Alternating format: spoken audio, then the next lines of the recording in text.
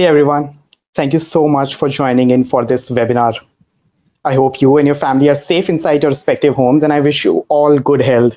My name is Vipul and I am the marketing manager at VWO. I'll be your moderator for today. For those who are hearing about VWO for the first time, VWO helps you identify leaks in your conversion funnel and provides tools to fix those leaks and keep your revenue growing. So before I introduce our guest for tonight's session, let me inform you all that today is our 10th anniversary. Wingify, the parent company of VWO, has turned 10 today. And that means VWO too has been serving online businesses for 10 years now.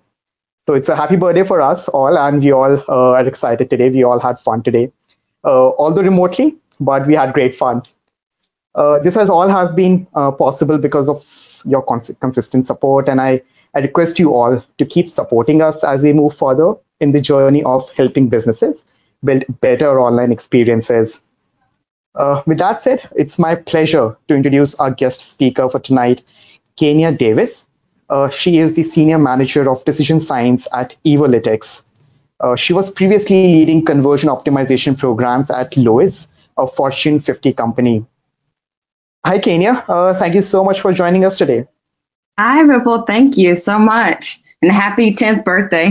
Thank you so much. So, yeah, before I hand over the mic to Kenya and start with the presentation, I just request every one of you that do ask your questions during the course of this presentation using the questions panel in the GoToWebinar section. In the GoToWebinars panel.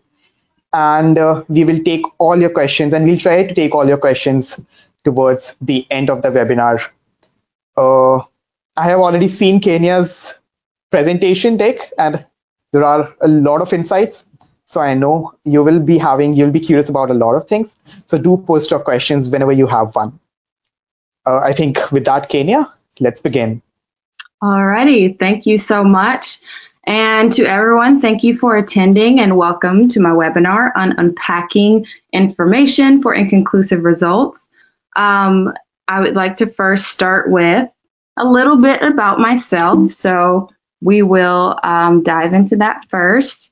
I have a background in applied physics. My concentration is astrophysics. So I come from Discovery Place, Merce Line, Lowe's, and I'm now at Evolytics.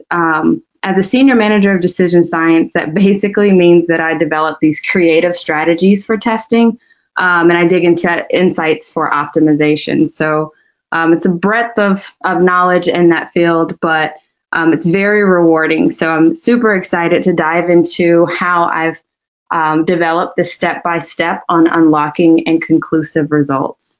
So let's dig into what you can expect to get from this presentation. First, I would say that I want you to be able to identify and label the types of inconclusive results. Along with that, I want you to take away 3 steps and be able to apply those to some sort of checklist for yourself and your business, and learn how to pivot the narrative of your roadmap. And lastly, how to relay next steps to your leaders and your peers. So, why does any business test? Sometimes we, the business, make big investments under the impression that we really know our customers. With that knowledge, we tend to veer towards finding cost-effective ways of delivering high-performance experiences with optimized business processes, product enhancements, and whatnot. So I'll call that reduce cost.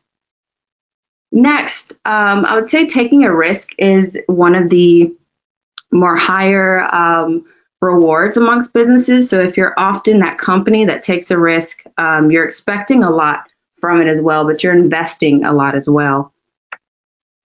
For revenue, I'd say that's probably arguably the top reason that we test. However, shifting revenue driving factors to different channels can serve as a problematic task, so that can be resolved through testing. Customer satisfaction is probably the staple amongst all of these, and it can be what makes and breaks a company. And lastly, gaining insights is definitely something that's a pillar within your post-analyses. regardless of your testing reasons. So now that we know, why we test, let's get into popular ways to test. So as many of you know, you probably have seen user research, observation tests, canary tests, and A/B and multivariate tests. Just to level set though, let's briefly run through those meanings. Sometimes we need that face-to-face or direct feedback from our customers. So this can be done in many ways, with the end goal being that you've walked away with one of those golden eggs or a few golden eggs versus a variety basket of hard-boiled, colorful, or whatnot, however you want to describe your features. Next, we can sometimes face tight deadlines or simply not enough foot traffic to gain confident conclusions. So the best way to look at that type of information is to run an observation test. Tracking and documenting these types of trends can be a very strong reward at the end. And it's better to do that rather than run a weak standalone test. Probably the most favorite amongst engineers, I would argue, is the canary test. So it's never a good idea to just dump the code into production without extensive testing. So this type of performance testing can be one of the best forms in conjunction with many of the other types of testing. And then lastly, one of my favorites is A/B testing and multivariate testing. So this is what we will focus on today. And this form of testing has skyrocketed to the top of digital efforts. As many of you have known, it has boosted these experimentation teams. I'm sure you've heard the term CRO and whatnot. These types of testing methods are still something that's being discovered. So it's quite amazing to see how it's impacting the marketing and product management worlds. So with each of these, basically in a nutshell, you can always expect to get inconclusive results regardless of which form of testing that you're choosing. So in order for us to unpack these results, we'll need to look at a case study for today. So this case study, I will let you know, it is called the Snuggly Bear Company. It is not a real company, but this is a real case study with real facts. So we'll start with identifying our company. Then we'll define the 2020 goal. Next, we'll call out the observations we know about our customers. And we'll run through our roadmap, narrow it down to about 60 days. From that 60-day scope, we'll identify our first A/B test series, and then we'll run a test. And lastly, we'll actually unpack it in multiple ways, and we'll jump into the results and have a guess at why it could have come back inconclusive. So let's run into some company specs. The Snuggly Bear Company has about 50K products, and that includes stuffed animals, customized stuffed animals, keychains, and some clothing materials for your bears. The top 5 selling categories are bears for tots, bears for bereavement, bears for love, big bears for big needs, and birthday bears. The average order value is around $86.02. And some of the highest add-on items that we've noticed are special notes, gift wrapping, and clothing accessories. And lastly, the average purchases per year is around 4 orders per user. So now that we've identified our company, let's go ahead and do some observations. So what do we know about our customer? Clearly, we know quite a bit. So in conclusion of all of these insights, our customers are returning to us on multiple special occasions each year, and typically purchasing one to like a few bears for a child or for a few children at a given time. However, there doesn't seem to be a value in signing in, since guest checkout is exercised more than signed in users. So now that we've made this conclusion, let's think of a practical goal. So our company would like to focus on the customer loyalty program, and they want to launch this across the course of the 2020 year. We're basically wanting to go from this basic experience to this much stronger experience.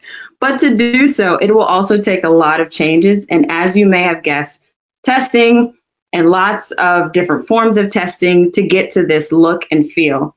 And additional to that, there may be new KPIs that we'll discover along the way. So our current customer account has a pretty basic look and feel. Our customers account for users is merely a place to like add basic information that lives in a very, very large table. So let me show you the experience. It might be a little easier. So a customer comes to the website, they sign in, and it just says hi. There's nothing else, and then the customer can shop. So once they log in, say they drop down the carrots, then they can click My Account, My Bears, My List, and Help. The only thing that they're able to do within these different fields is make alterations to the basic profile, look at the bears that they've purchased in the past, create and edit the lists, and indicate whether they want to bump or delete the list. It doesn't show them whether any of these bears are in stock anymore or not, and it's kind of a bad look and feel in terms of navigation. So the last thing that they can do is file a claim or talk to an agent, and that's about it. So looking at where we are now, where do we want to be? The new perks program is something that involves quite a few additions, and with all of these additions, obviously it's not a roll completely out type of feature, but we want to offer the customers, a step-by-step introduction into all of this. So it's important for us to outline the overall goal and address the areas that we know that need to be tested. So each of these areas could cause cataclysmic roadmap meltdowns, but still, we must dream.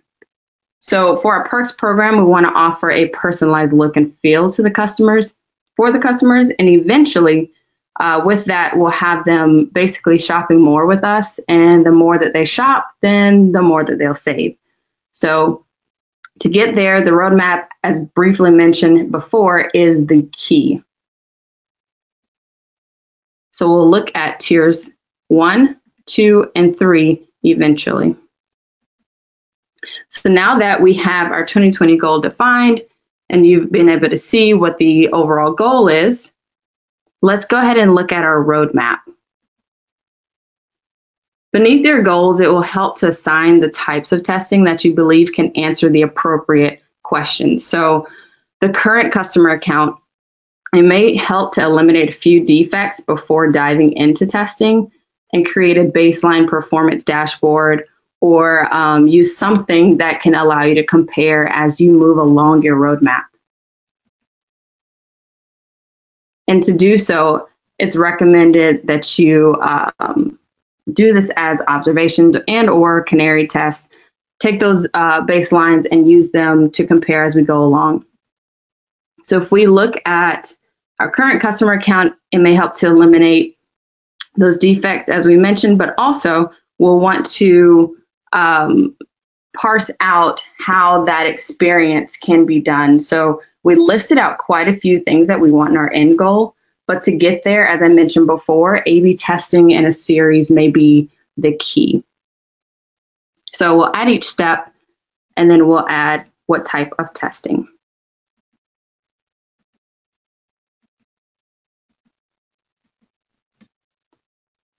So to keep our focus on just the 60 days, as mentioned, we're just going to use this piece of the roadmap. And this branch, it may be 60 days or more, but of course, like I mentioned, you're going step by step and you're taking into account the points at which you can see some type of major shift. So now that the roadmap is actually created, let's look at the first test series that we want to focus on. The roadmap basically can be created. Now it's created by these grouping of these questions, but when we're looking at the test series, it's important to parse those test series questions into hypotheses as well. So for the first test series, we'll focus on revealing the new perks to a group of customers. So here's what we'll include in the first test. So we have the current, which is our control, and we'll call that A. And then for B, this is our grouping of perks that we are going to move forward with for our B variant. So that will be free shipping, 5% off special promotions, shipment tracking, and recommendations carousels. So let's see how it will look for the customer when they're entering into these tests. So the A group will get the normal experience on the website, and our B group, as you can tell, will get this new banner that calls out the new perks program, and it's calling for them, a call to action for them to sign up. But not just, you won't just see this, this call to action at this point. If someone did not see this banner, whenever they click the login and or sign up, it will also trigger what we'll call our pop-up experience. So whether you click on the banner or whether you click login/sign up in the top left corner, you'll get this pop-up action that's calling out these points that you'll get whenever you sign up for the new perks program. And then our buttons below of new sign up, login upgrade, or the no thanks will give us some type of insights into the intention once the customer does get here and has seen what the upgrades entail.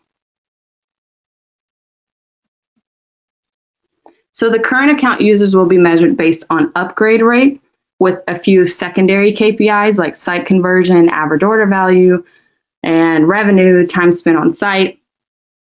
And equally, for the new users, they'll be tracked on sign up click-through rate and site conversion, AOV, revenue, time spent, etc. So now that we have the first test series all together, let's look at our first test. So this is exciting. I'm sure all of you have been here before. You're running your first test and you believe everything is set up right. You have your KPI, you have your goals, it's clear cut.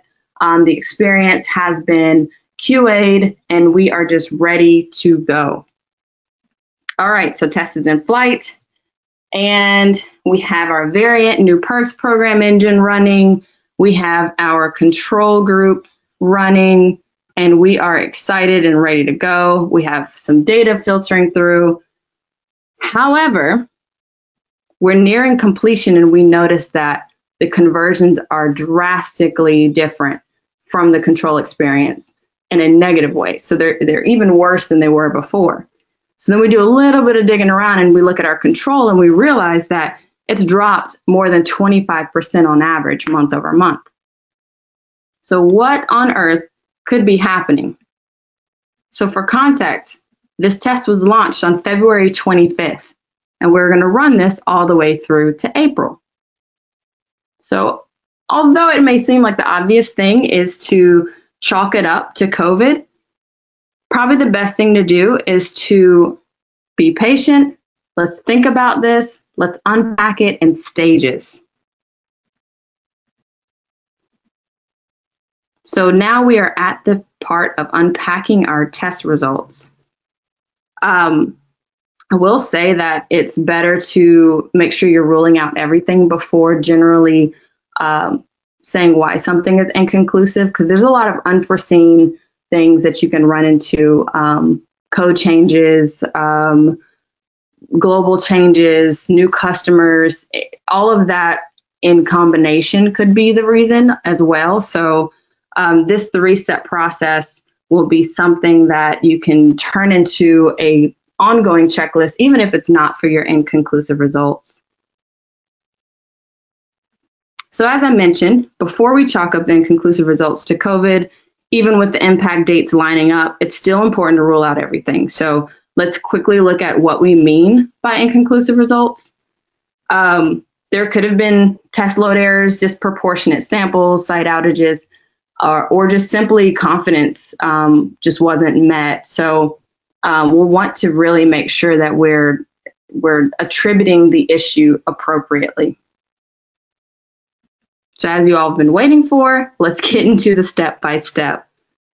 As you all can see, there's 3 portions that we'll want to look at.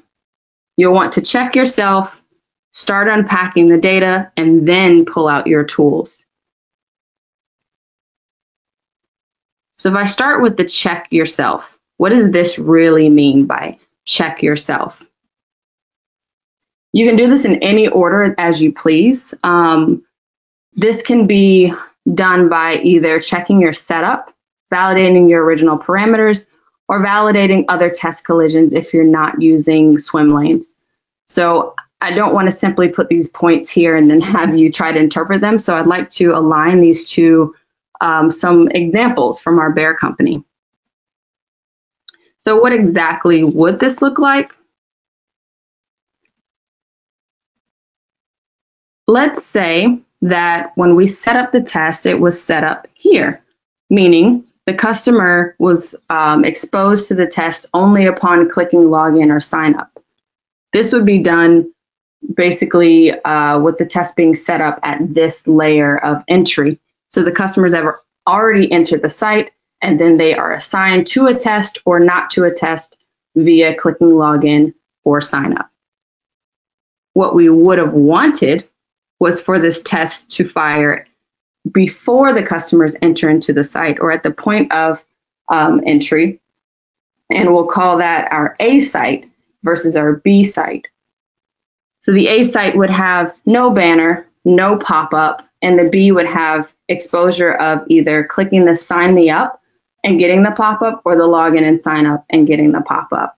But no matter where they entered into onto the company site, this global banner would always show, and it will always give them the opportunity to click either the banner or the login or sign up.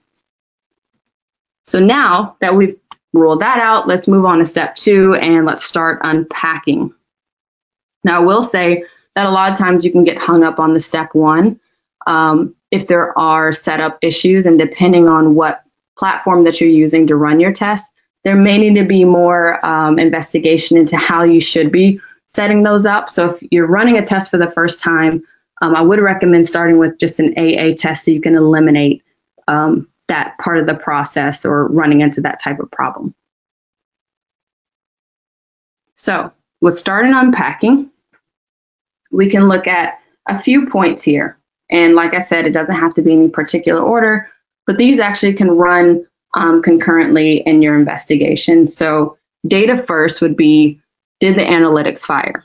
Identify as how are the high and low converting segments behaving.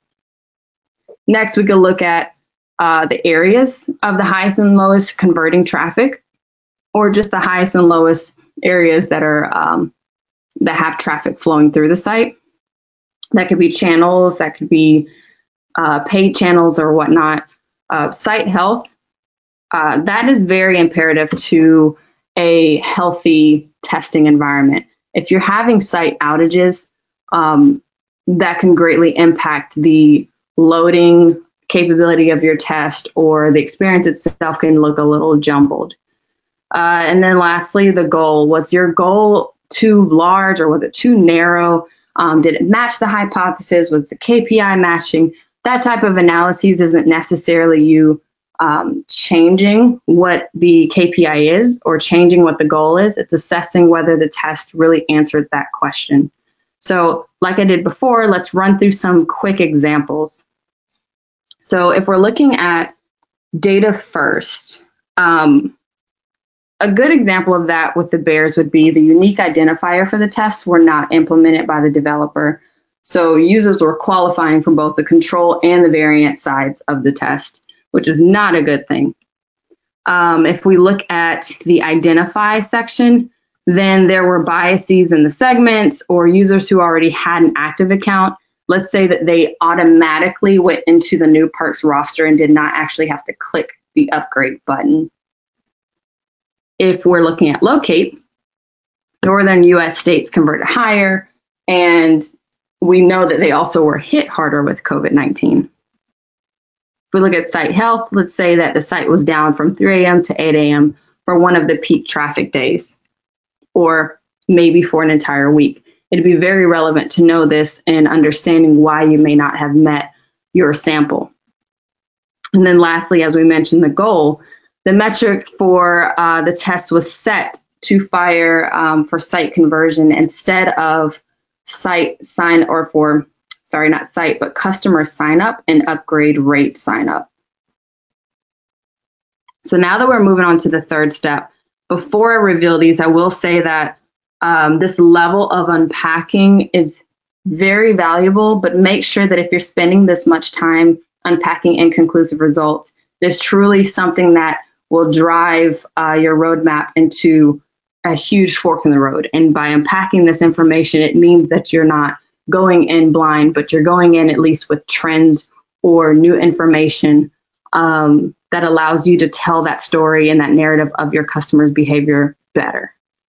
So going into our step 3, this is pulling out the tools. So we all have a tool belt for A/B testing, and that's your platform that you're using, your team, the expertise of your team, the post and pre-analyses, the monitoring during the test. All of these things are encompassed in your tools, but there's also these other tools that help you to unpack things that are not visually apparent. So that could be like a chi-squared tool, a z-score, and really digging into that, checking your confidence calculator, looking at multiple confidence calculators, validating the logic of the KPI chosen. So does it even define the goal? And then lastly, I would take this very cautiously. So external and third-party data correlation analysis will have to really be from credible sources. There's a lot of media that's churning through multiple channels. So if you're going to pull that information to compare to your own data, your own tests, be sure that you're pulling in something that is very, very credible. So I would like to go into examples of these as well. For statistical tools, if using chi-squared, you can reveal categorical relationships. That's pretty much the strongest thing about it. There's also flexibility in adjusting confidence and power levels along with examining your z-score. If you're looking at statistics and you're wanting to compare your models, I wouldn't necessarily say questioning the confidence of the models is the best thing to do, but as a much larger scope, maybe having that conversation is good to have at a scale for the entire testing program. And I would like to close that with trust your data teams and trust that they can empower you with that knowledge and the tools needed to tell that story of which confidence models should be used. If your KPI is wrong in terms of how it's defined, when it fires, you as the owner of its analytical power should really think of redefining it. You'll be setting up the business and everybody else who will fall in line for success. So be sure that you're taking that responsibility and ownership of what your KPI is and how you are telling the story of your customers. And lastly, our most cautious area when looking at external data from world events, much like COVID, you should be very careful of how it is integrated into the story. This is why it's important to run out all of the reasons for your tests being inconclusive. Also, your test could be inconclusive for multiple reasons, as we mentioned before. So it could just be a combination. So it could be a setup error and external data. It could be that your customers are not able to access a certain portion of your site, which would have greatly affected your ability to measure the sign up rate, especially if it was a high traffic page, along with external data and whatnot.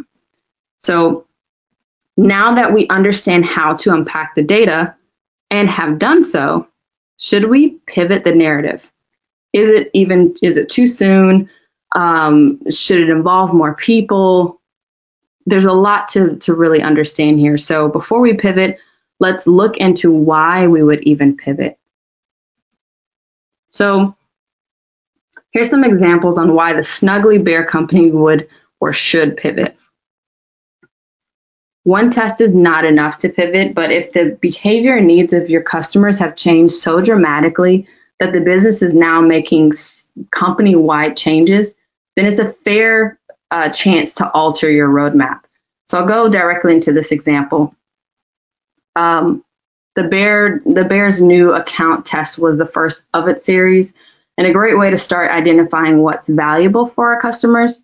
Real situations, though, were hitting this company, like the Bears arriving well after the patient has passed away, or they weren't reaching the hospitals in time, or the hospitals received them and they couldn't actually give them to the patients because of social distancing.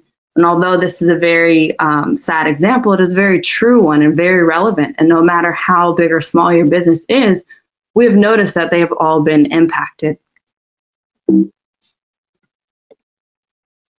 So if I look at another reason to pivot in the form of the data or the KPI is not sophisticated enough, this could be found honestly during the step 2 process, which reveals the lack of proper tagging or validations. It could have been caught there that the action that's firing this KPI is not the actual action that you're observing. For our original roadmap, it's going off of the insights of what we have found for our customers. So sometimes using something like the chi-square tool can reveal those new groups, or those not necessarily even new, but groups that you have not really identified by that deep dive analysis that's needed. And then lastly, high performing products, which we've all probably seen before, they could drastically change as the customer's demands and needs change throughout their journey through the year or whatnot. So something like high sales on Christmas and Valentine's Day could peak to have the same value for the duration of COVID, where we're seeing an increase in bereavement bears.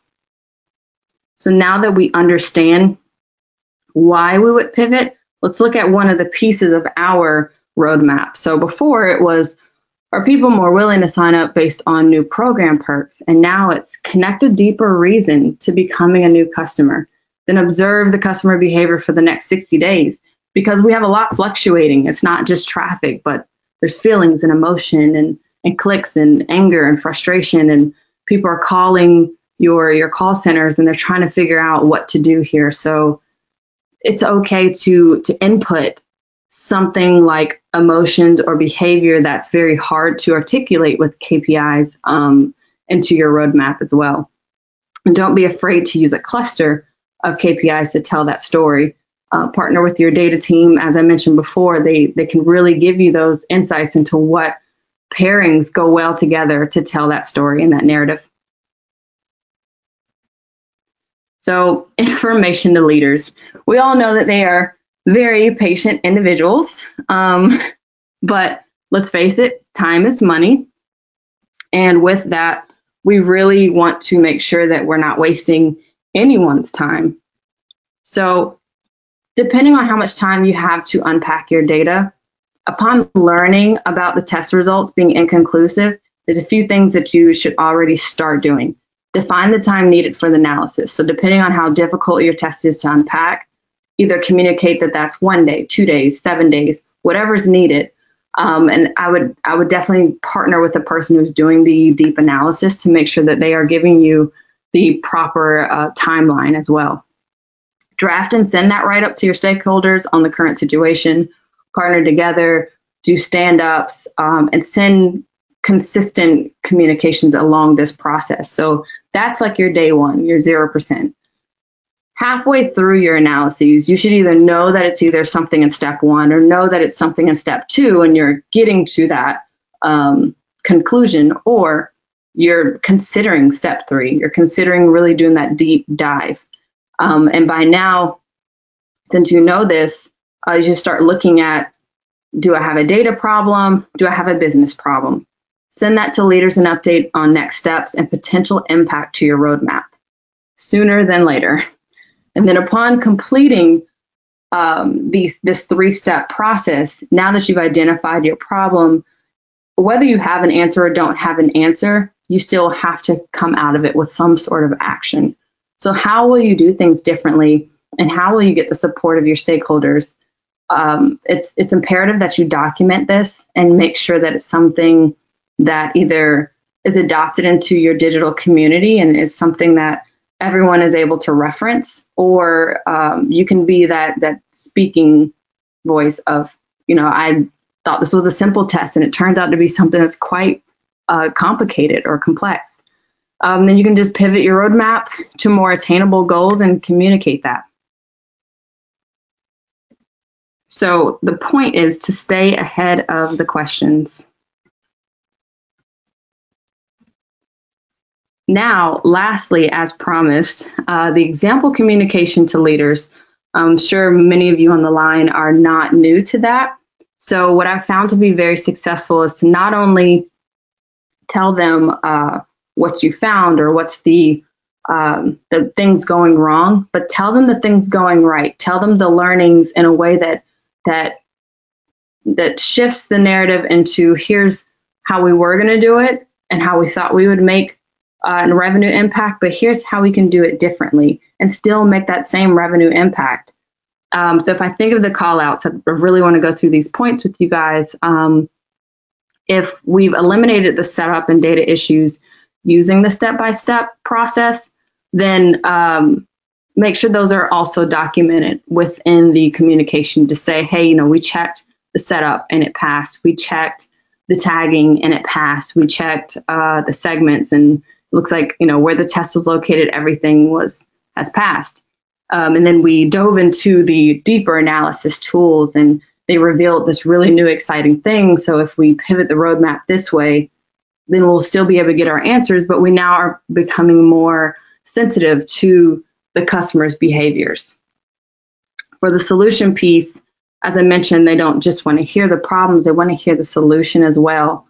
So leave out the unnecessary, overly detailed A/B testing jargon. If you're not sure what it means, don't put it in there. I found that can just stir up confusion, and sometimes people get hung up on the little tiny numbers, the tiny numbers that may not be as relevant to the story. So really focus on what your goal is and keep that as the jargon piece.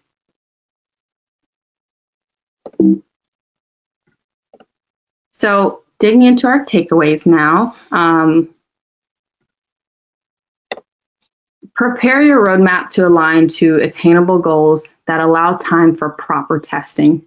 I know that we're moving a million miles a minute, but there is value in allowing that cushion time for when you do run into these inconclusive results. Will you have time to dive into a deep analysis? Maybe lining up your tests in ways of, if A wins versus B, then we'll go on to C. And if C versus D wins, then we'll move on to E.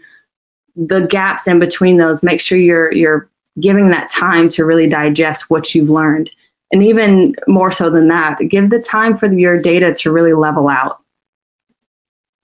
Then if you do run into inclusive results, follow the 3-step unpacking process in the order. Document and share the learnings with your digital community. Make it a stand-up and call out what you found. Then that culture of inconclusive results is better received. And respect the knowledge of your data teams. They can help you target those big wins with a deep dive analysis. Lastly, communicate to your leaders along the way. Don't have them reaching out to you with questions. It is never a good thing to be in the principal's office for something that you could have addressed or something that you could have found out within some certain time frame. If you know 3/4 of the way through your test that you're running into some inconclusive roadblocks, go ahead and share that narrative and say, hey, I don't think things are going right, so we're going to start unpacking our test to figure out what's going well or what's going wrong. And if something can be run concurrently that still answers another question that may not be related to the one that you're trying to address now, then save the time. Go ahead and run the other one. Make sure that you're checking your setup and use some of those unpacking tools to make sure that the tests that you're running moving forward won't run into the same issues. All in all, It's a lot, I know, but don't worry. Inconclusive results are normal and can be caused by literally anything. If every test came back conclusive, whether accepted hypotheses or not, then scientists wouldn't need so many testing cycles, so many testing animals, or hopefully not testing animals, but testing samples. It will sometimes take, honestly, multiple tests and perspectives to really find an answer. Questions may not always just be that one-for-one approach. It could just be like 5 tests in combination that give you that story. And then lastly, always remember what is proven applies to what was observed during that time. Applying the same test to different users at a different time, or even the same users at a different time, can yield completely different results. So every test has an expiration date.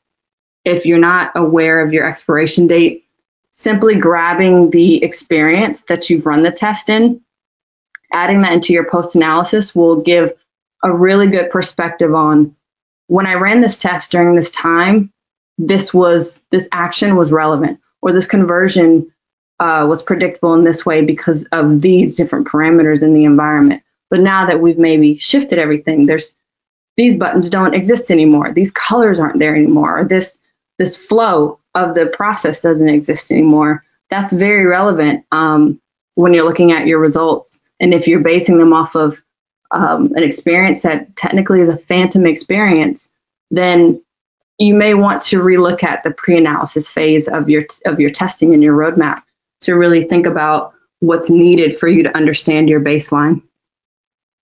All right, so thank you all so much. I hope this was very, very helpful. If you need any help at all with new testing and optimizing your business tools or help of any way, please reach out to me and the Evolytics team. I've put a few links here so you can contact us. There's a website, the calculators I mentioned, Z-score, chi-squared, all of that. You can find it on that link of A/B testing calculators. It's extremely interesting, and I would also recommend that you look back at some of your past test results and filter them through some of these different processes and see if you uncover anything. It could be really insightful. So I hope that was everything you're hoping for, and Vipul, I will hope that you have some questions for me. Yes, I'm back, and I was very closely listening to what you were mentioning in your presentation, and I really liked, and I'm being very honest, I really liked the clarity of thought there, Kenya, because I haven't seen in many presentations wherein, sort of the structured approach to testing is discussed, and you included all those points in your presentation. So that was really, a delight to listen, I would say.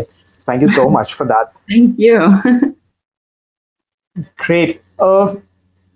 Just building on this point, and the question I had was, structured approach to testing. Not a lot of businesses follow it, right? But many businesses want to follow it. The reason that we at VW recommend it, because it reduces the probability of running into inconclusive tests. So do you agree with this, or what point do you have? What thought do you have on this?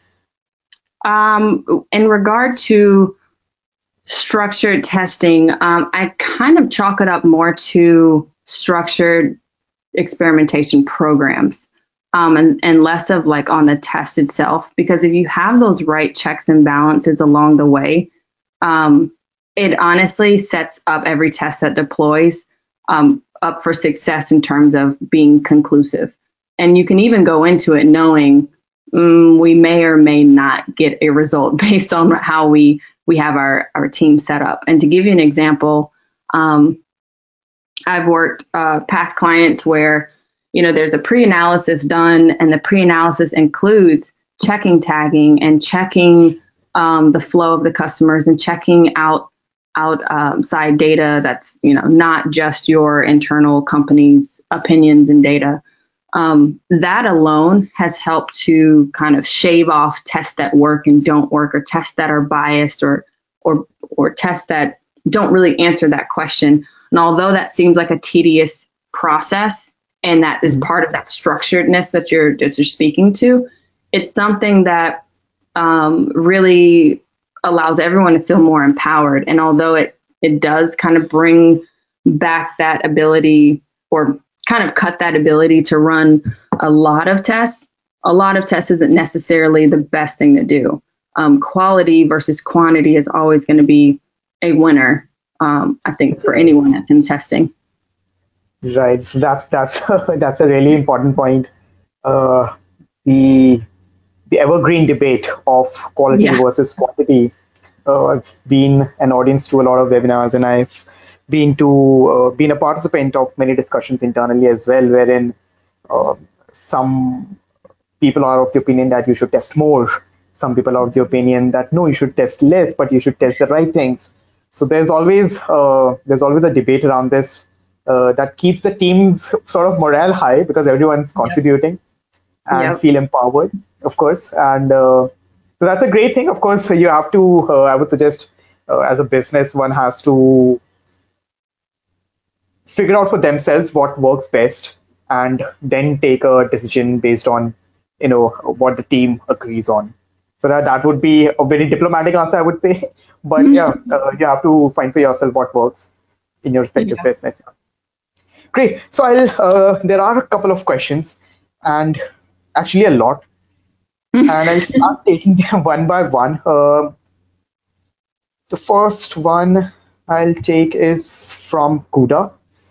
Uh, okay, so Kuda is referencing to a test that they are running in their own organization.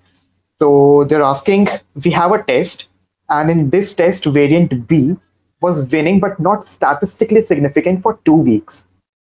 For example, 80%. Usually, we consider this as inconclusive. So, in such a case, what would you suggest them to do?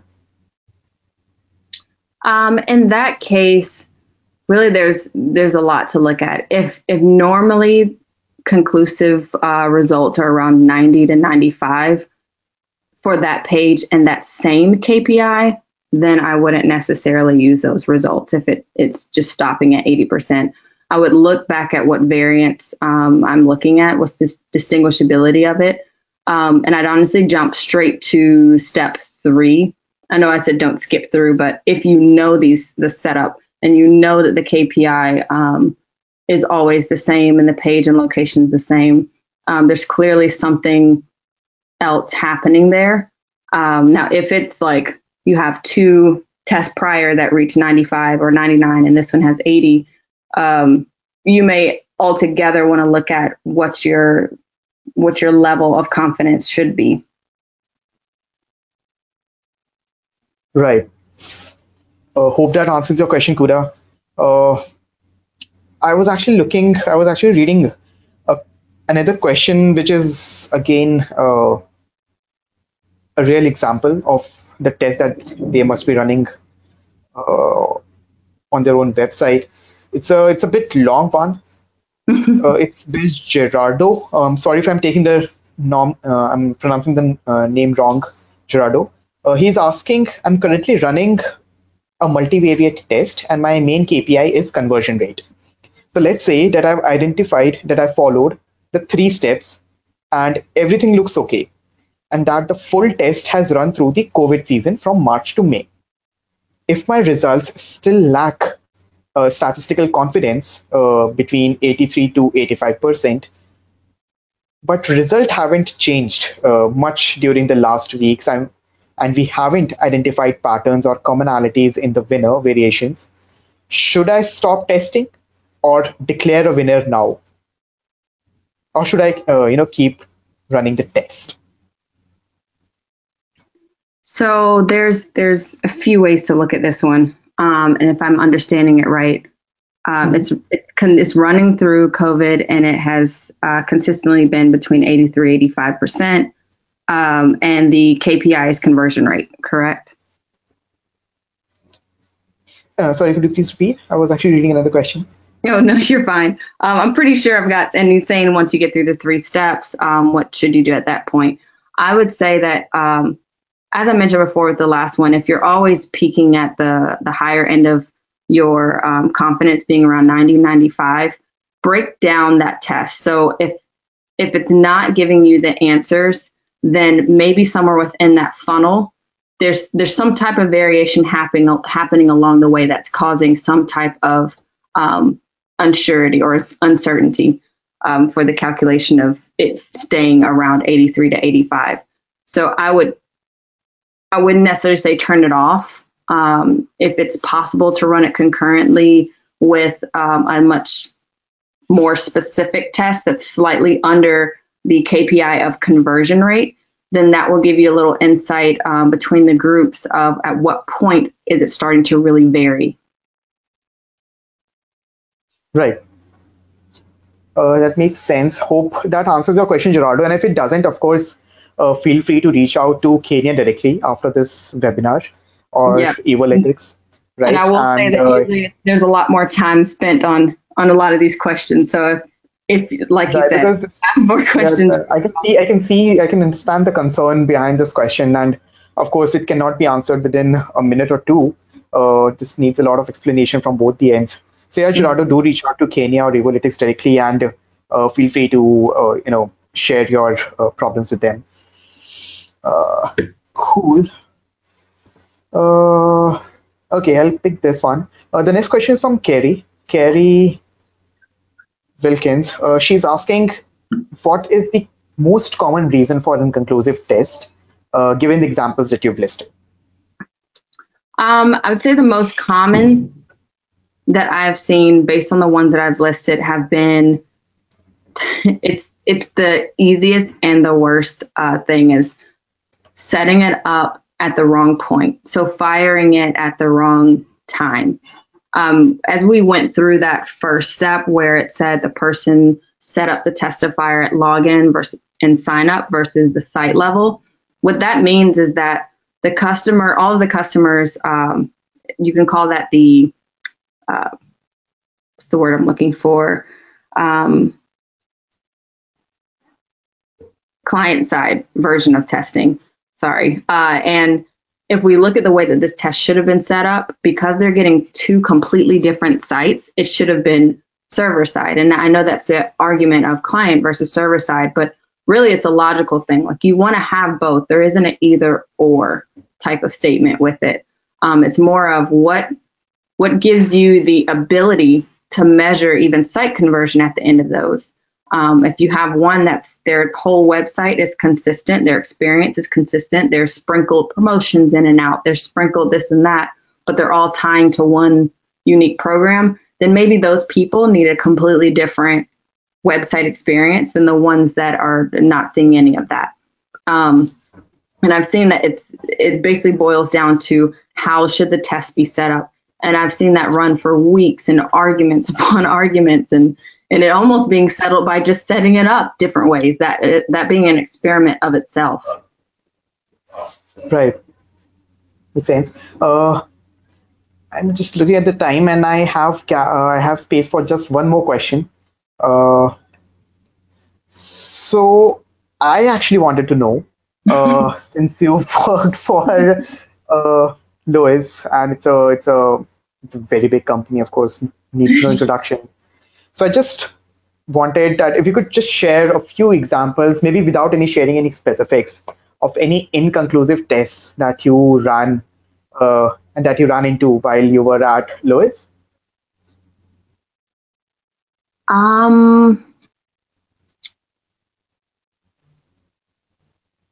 There were many in the beginning. Right. The beginning as in the beginning stages of the experimentation program. And I'll keep it very broad because I don't really want to, dish out any of the specifics. Definitely. But I would say that when it came to areas where, Lowe's has a lot of foot traffic. They have a lot of customers and customer types, and they have that luxury of looking or running many tests at one time. Without the use of swim lanes, almost every test seemed to be inconclusive unless it was homepage, because the experience, you're able to get in and out of Lowe's experiences so easily, and there's access points all over the website. it's extremely important to isolate those experiences. So that was, I would say, the highlight of inconclusive results were if there were other impacting campaigns or impacting tests. Okay.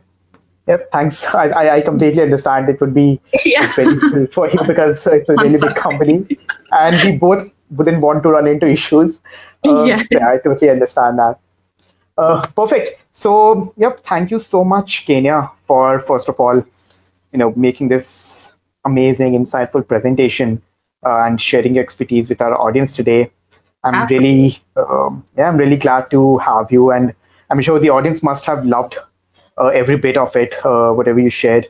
And of course, guys, feel free to reach out to Kenya uh, if you have any questions, right? And yep, Kenya, would you want to direct them to an email address, or can they connect with you on LinkedIn, maybe? Yes, so they can contact me at either LinkedIn or, let's see. Yep, that's fine. Just connect through LinkedIn, and what I'll do is I'll pivot you through to the appropriate person within Evolytics, depending on the question. Sure. Just search for Kenya Davis. You'll find her definitely, right? Perfect. So thanks again, Kenya, and thank you everyone as well for attending this session today. Uh, I hope you enjoyed it. I hope you learned something new and interesting. Do fill in the survey that will turn up once this webinar is closed. Your feedback will help us a lot going forward. And of course, do look out for our future webinars. We have another one coming up in the next 2 weeks, and it will be based on copywriting and using copywriting as a conversion influencer. The webinar will be hosted by Rishi Rawat. He is the founder of Frictionless Commerce. So do check out vwo.com/webinars, and you'll get all the information there of all our past and upcoming webinars. And yep, definitely you'll receive email notifications whenever we have new webinars in line, just like we did for Kenya's webinar as well. Great. Have a great day, everyone. And Kenya, you too. Have a good day. Awesome. Thank you. You too. Bye.